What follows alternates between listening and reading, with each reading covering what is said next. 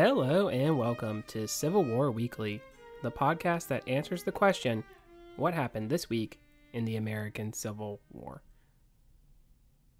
I'm your host, Tim Patrick, and this is episode 81, October 3rd to October 9th, 1862. Last week, we had a few scattered events, which included setting up better for next week the climax of the Heartland Campaign with the Battle of Perryville. We had some action in Texas at Sabine Pass, and also the First Battle of Newtonia in Missouri. This week, we would have also returned to Texas, but we actually concluded that action in the previous episode as well. Before we get going, I do want to mention that should be posted to the Patreon feed. Did a little picture slideshow of some images, modern day battlefield at Antietam. I really couldn't resist posting some stuff from my record, so if you watched the Pea Ridge episode that has a picture slideshow there, as well as the 7 days slideshows that included Malvern Hill and Gaines's Mill. It is very much the same ilk, mostly monuments, but did get some good pictures with some topography in there that really gives you a good idea of the battlefield in general. So if that sounds like something that would interest you, that is once again on the Patreon feed, and your support for the show is greatly appreciated.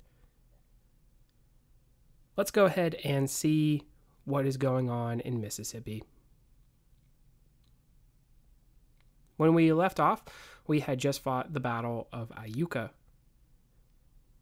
While it could certainly have gone better for Sterling Price and the Confederates, it definitely could also have been much worse. Price and his army had escaped and moved to join Van Dorn. Remember that Grant was trying to catch Price in a pincer move, and he probably could have done so if Ord had moved when he was supposed to move. There was that little bit of miscommunication between that wing of the army and Rosecrans. You should recall when we talked about the Battle of Pea Ridge earlier this year that Sterling Price and Earl Van Dorn definitely have their differences, and that has continued here into October of 1862. Both of them wisely surmised, though, that they would stand a better chance together.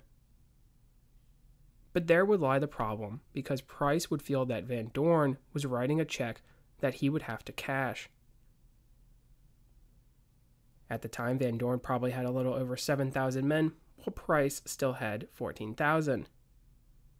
Together, they had around 22,000 men, which still is going to make them around even with just Rosecrans. If Grant was able to marshal all his strength, then it would be difficult for the rebels. But Grant and his troops were all spread out, covering the various parts of his department, and Grant himself had removed to St. Louis to confer with Samuel Curtis, officially, but really, he was not having the best of times in Mississippi. His wife Julia had left, and the situation with his military career had him depressed. Remember that Grant had been at odds with Halleck, and his assignment to this particular department was not too bad, because it's not like he was under Halleck's thumb anymore, but he also felt that he was being relegated to a lesser part of the conflict. So as you can imagine, and it is very hard sometimes when we're studying history to realize that these are real people, Grant in his mind has won a great victory at Fort Henry and Fort Donelson that opened up further invasion of several southern states. He also had what was overall a victory at the Battle of Shiloh. So those are two big W's in the column for the Federals, and now it is seeming like he is being shoved to the side, and he might not get another chance. Hindsight 2020, of course, but he might not get another chance to really prove himself to be a capable commander and really make an impact on the war. Now, leaving the department at that point was not necessarily wise, given that there were already reports that Price and Van Dorn had combined. Ulysses had told Halleck, not entirely truthfully, that everything was quiet.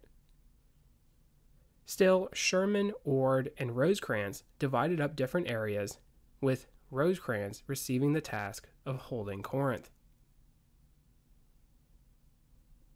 And it would be Corinth that Van Dorn would set his eyes on. Intelligence reported that Rosecrans had around 15,000 men at the city. A quick strike, he thought, would be able to take Corinth, force the Union forces to retreat, and allow for a joining of Bragg in Tennessee and Kentucky. Many of the officers were against this move, including Price and Mansfield Lovell. Lovell, if you recall, had been the defender of New Orleans and had been blamed unfairly by Jefferson Davis for the loss of that city. They argued it was actually going to be wiser to wait for the recently exchanged prisoners who had arrived in Jackson a short time before. These men could have added another 10,000 or so to the command once fit, but Van Dorn was not satisfied with their timetable. Remember that quick action had been his undoing at Pea Ridge, so too would it be his undoing again at Corinth. So with this overall goal in mind, the Confederates would march. The strategy was that the rebels would lead the Union Army into believing that they were heading to Tennessee before turning and moving on Corinth. Rosecrans was concerned about the potential Confederate movement. U.C. Price had swung south, then west to link up with Van Dorn. Iuka, if you look on a map, is east of Corinth. Once at Camp Ripley, they had marched north toward the Tennessee line. This actually put them within 8 or so miles of the city. From there, they would turn on the Federals and supposedly catch them unaware. Rosecrans, though, had concentrated his forces at the North Mississippi City. He had a strong suspicion that Corinth was the target of the rebel movement. Ironically, it might actually have been a better move for Van Dorn to continue into Tennessee, which may have forced the northern troops to change their base and maybe even withdraw to Columbus, Kentucky. There's always this weird fascination with Corinth, whether it was on the Union side or the Confederate side. Both armies really covet the city, but it is sometimes argued that it does sort of lack the strategic importance that is really emphasized, one by Halleck's move earlier in the year, and then, of course, now this move by Van Dorn. Van Dorn was not a tactical mastermind, especially not with infantry, so he was dead set on the plan he already put in motion. Price would be questioned by Van Dorn as to his commitment to the plan. The Missouri general would respond that he would be the most eager on the field. Skirmishing would do little to assuage the nerves of Rosecrans. It could be a feint to draw them off target. It could be a prelude to very different things. Now, Rosecrans has units from the Army of Mississippi and units from the Army of West Tennessee. The Army of West Tennessee had a division commanded by Thomas Davies and one by Thomas McKean. Davies was a New York native and a career soldier who had served on the frontier. He was a good choice to lead a division. Davies actually had a nephew also serving as a general in the Union Army. McKean had yet to see a field command during the war, so in some ways he was not as good a choice. the Pennsylvania native, had served in the Mexican-American War as an enlisted man.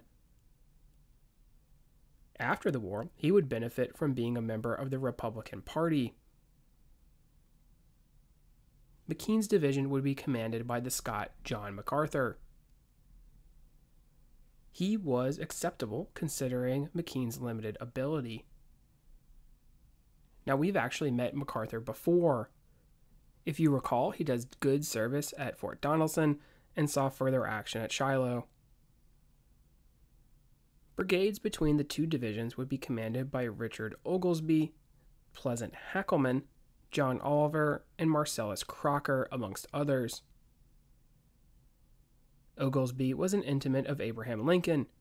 He has already been in our story, serving under McClernand during the Fort Donelson campaign. He will go on to Corps Command before the end of the war. Hackelman was a lawyer before the war and had been a part of the peace conference we talked about that tried to find an alternative to violence.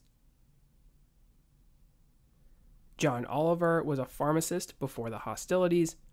He would go on to serve throughout the campaigns in the West, eventually going on to practice law in Little Rock. Crocker was an Iowa native, already having commanded a regiment at Shiloh.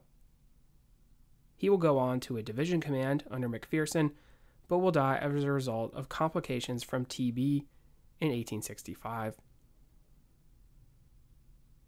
Rosecrans had a grand plan to draw a potential Confederate attack using these forces. He would set up in the original Confederate earthworks. Additional earthworks in the form of lunettes and other positions would be ready to receive the enemy once they were drawn in. Rosecrans, of course, did not want to bring on a general engagement, which would be an issue on the first day of fighting. Van Dorn's army would set up with Lovell's and Dabney's divisions in the lead, with Hebert's battered men in reserve. Maury had under him John C. Moore and William Cable, among others. John Creed Moore had served in the Army prior and fought in Florida against the Seminole. He will go on to command in the West under Bragg, but will resign before the end of the war. Cable was a Virginia native who will be captured during Price's Missouri raid in 1863 and practice law after the war. October 3rd would see these men, amongst others, in position and ready for an assault. Rosecrans was aware that Confederate spies had indicated the weakest point in his line was from the north. This would be where he would focus on bolstering the defensive effort. Federal forces under Oliver would advance to potentially meet the southern threat. This position would be known as Oliver's Hill. It was a strong point, actually maybe stronger than the old Confederate earthworks that the men from the division of Davies had occupied. This would be across from Price's men. MacArthur, luckily for the Union cause, did not have a command and would take over for McKean, as we mentioned. He would agree that the hill was where Oliver should make his stand, the regiment and artillery facing Lovell as he moved from the northwest. Price was moving down on Davies from a relative northerly route. Lovell's men would engage Oliver and drive him from the hill. Casualties were suffered on both sides. Artillery and rifle fire wreaked havoc on the lead brigade of Albert Rust, his Alabama, Arkansas, and Kentucky troops leading the way. Another Confederate unit worth mentioning was Carruthers Mississippi Sharpshooters of Bowen's brigade.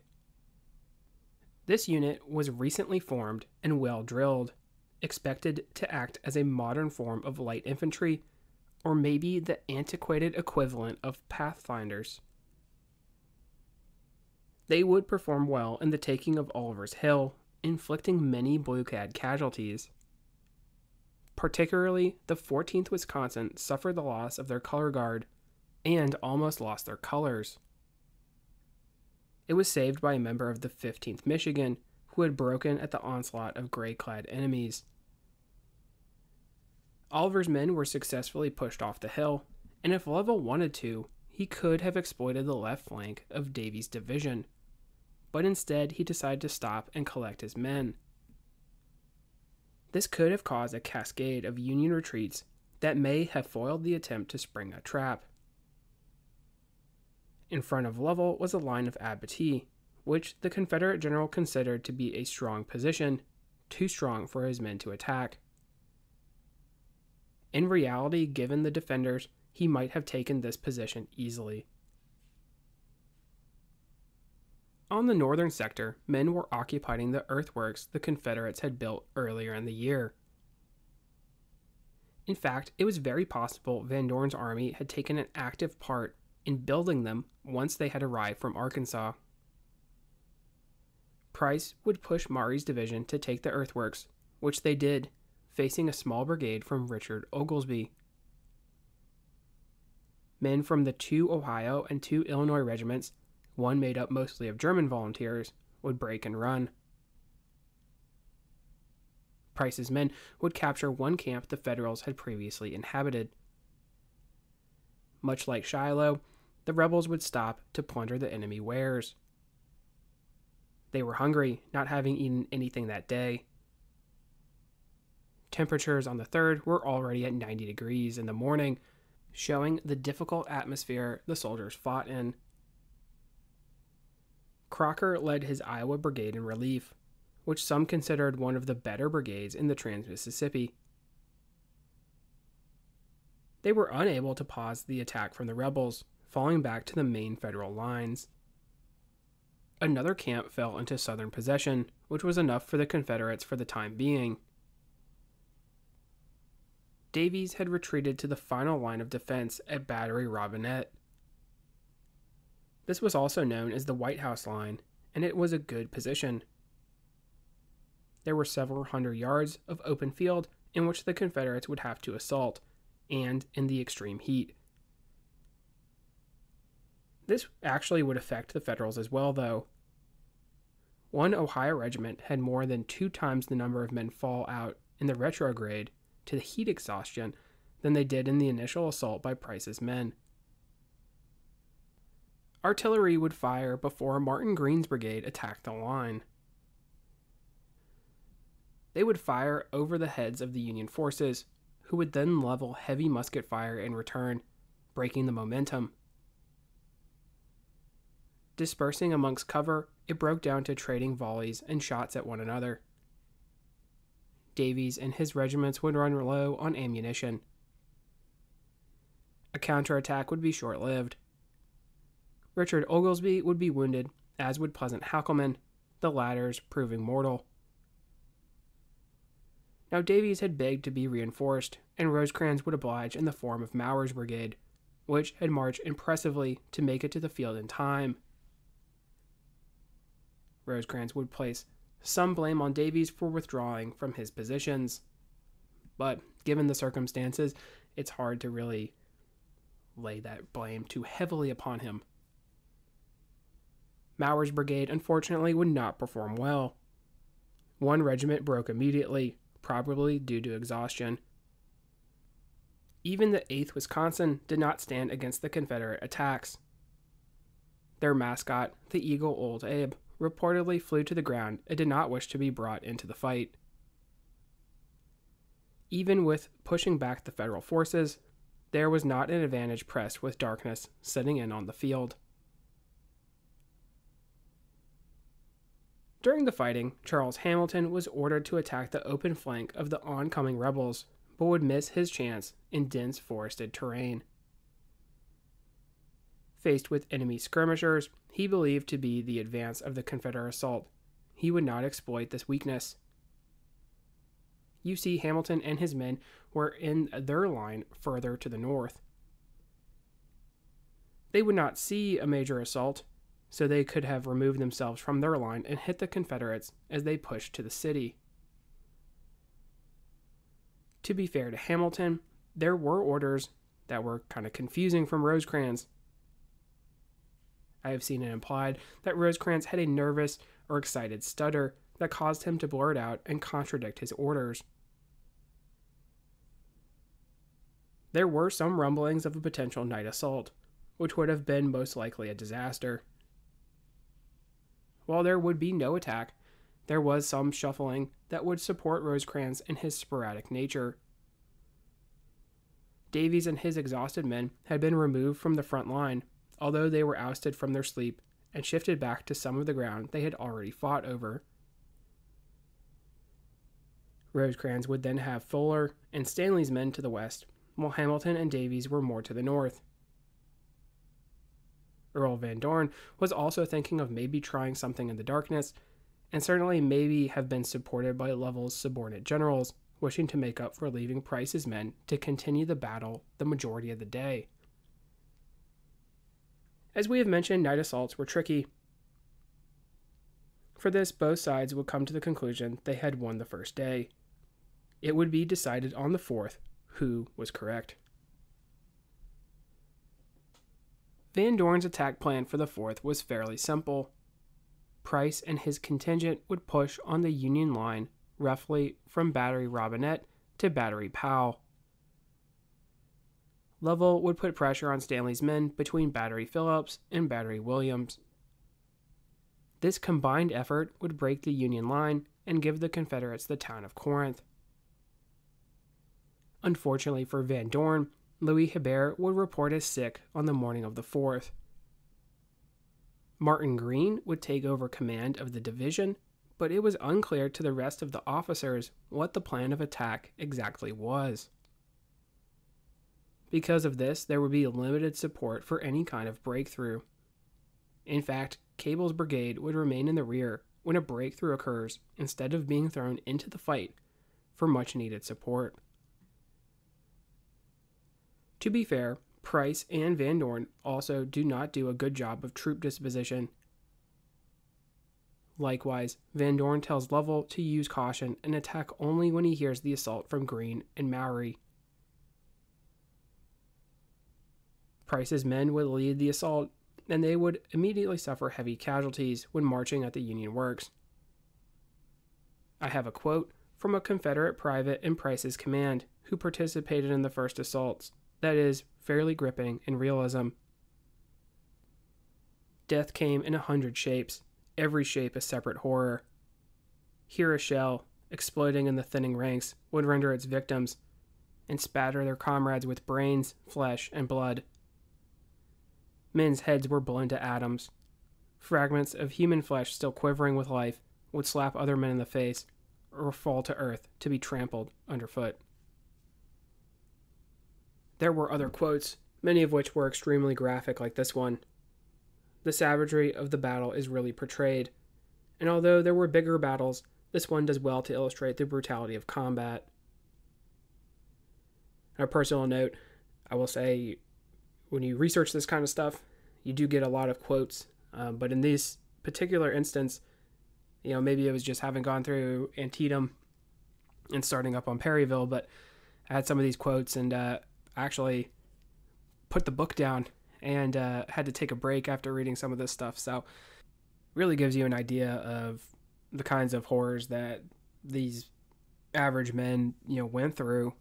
And it's almost like the opening scene of Saving Private Ryan almost, like just in the amount of, retellings that are fairly graphic like this. So it definitely puts everything in perspective for you when you read about this kind of stuff. Now, what does help the Confederates is that the Federals had thrown out skirmishers. So while the skirmishers are retreating back to friendly lines, the artillery and infantry cannot fire into the attacking Gray and Butternut lines. Fortunately also for the brigade under John H. Moore, they would be hitting the already weakened and exhausted division under Davies.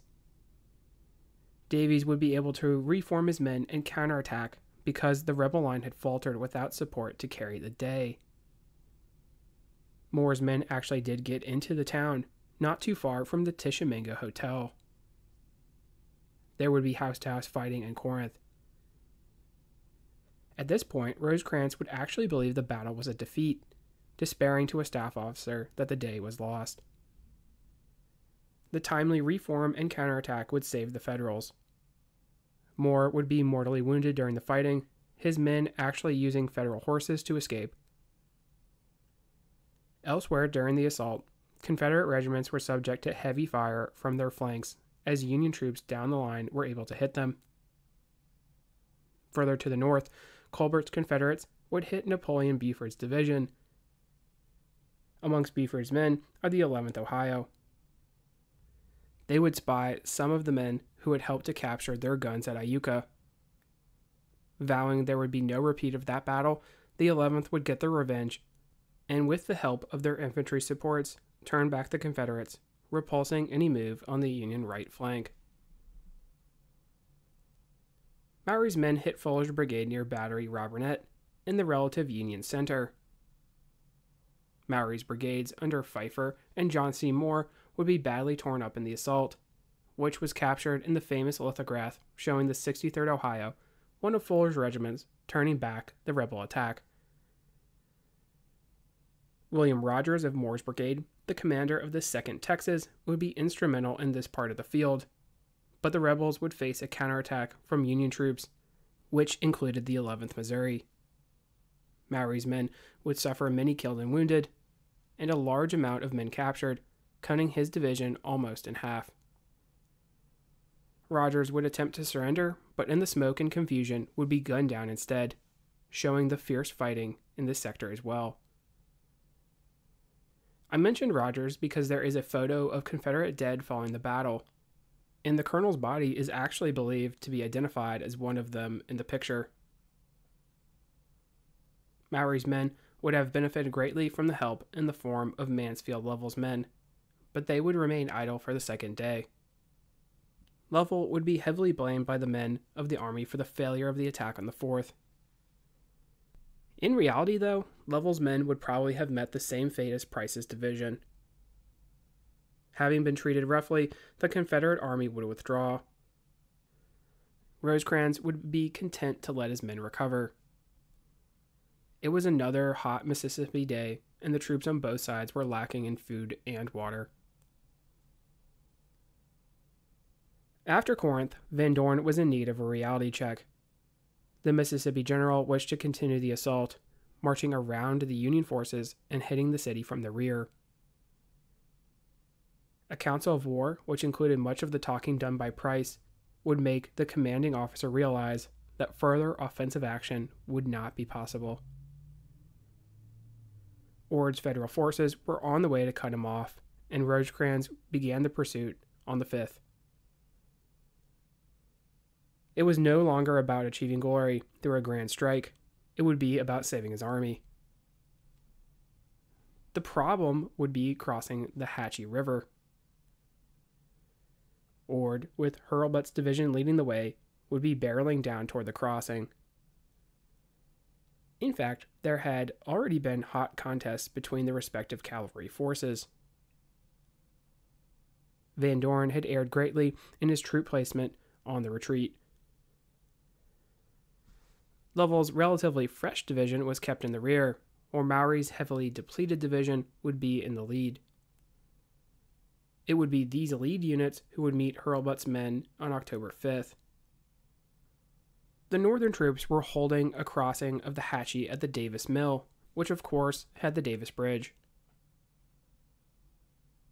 Ord would be wounded during the action, with Hurlbut taking over command on the field. There was not a whole lot of fight left in the Confederates, though. Maury's men melted away, with many being captured. Luckily for the Confederates, there was a strong artillery position, supported by Cable's brigade, on their side of the Hatchie. Hurlbut's men would take heavy casualties and be successfully repulsed by Price. The attack was not pressed, Hurlbut reportedly being intoxicated during the fight. Confederate cavalry would find an alternative crossing, allowing for them to get away from the converging Union forces. Ord and Rosecrans had failed to act in concert, which was something requested specifically by Grant. So, we can draw Corinth to a close. The Confederates had suffered heavily, with 4,800 casualties, which was some 20 or so percent, compared to 2,359 for the Federals. Despite losing less, this was still 1 out of every 10 men engaged. At Davis Bridge, there were additionally 500 Union and 400 Confederate losses. We can ask ourselves exactly what the significance of the battle was. Reinforcements still made it to Buell, and Van Dorn and his army would not be joining any kind of joint invasion of the North. Even if the attacks at Corinth had been successful, Grant could have massed more men to outnumber the Confederates. This would have definitely led to probably the city being abandoned anyway. Van Dorn would be relegated to subordinate command to John C. Pemberton, and Price would shift to the Trans-Mississippi under Kirby Smith. Actually, there would be a court of inquiry brought against Van Dorn for his conduct during the campaign.